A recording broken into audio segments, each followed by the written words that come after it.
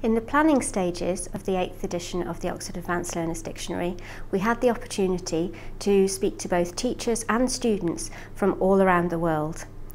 We sent out questionnaires and we invited feedback via our website, and we had a fantastic response.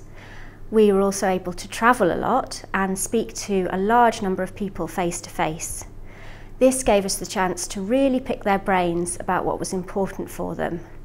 This way we could pinpoint particular areas of concern or difficulty, and then we could think about how to address them with the new edition of the dictionary.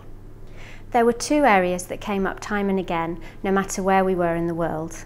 Firstly, the difficulty of learning to write effectively in English, particularly in order to reach the standard required to be successful in exams.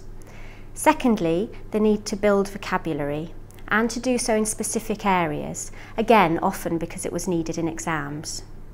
We've introduced lots of new features for the 8th edition which responds to the feedback that we received. The Oxford Writing Tutor in the book and the Oxford iWriter on the CD-ROM both provide guidance for planning, developing and checking all kinds of writing.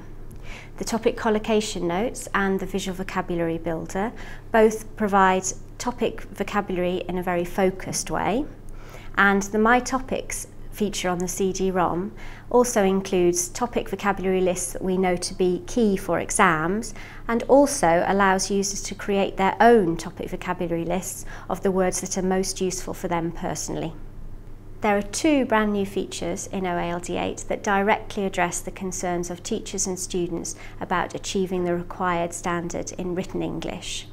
The Oxford Writing Tutor is a 32-page colour section in the back of the dictionary that offers practical help and guidance for all different types of writing, from essays, reports, to presentations, letters and emails.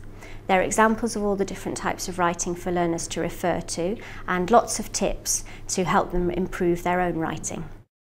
On the CD-ROM, meanwhile, there's the Oxford iWriter. This transforms the writing tutor into an interactive application. Learners can study the models of writing and see exactly how they're structured. Then they can use the suggested structure to develop their own piece of writing.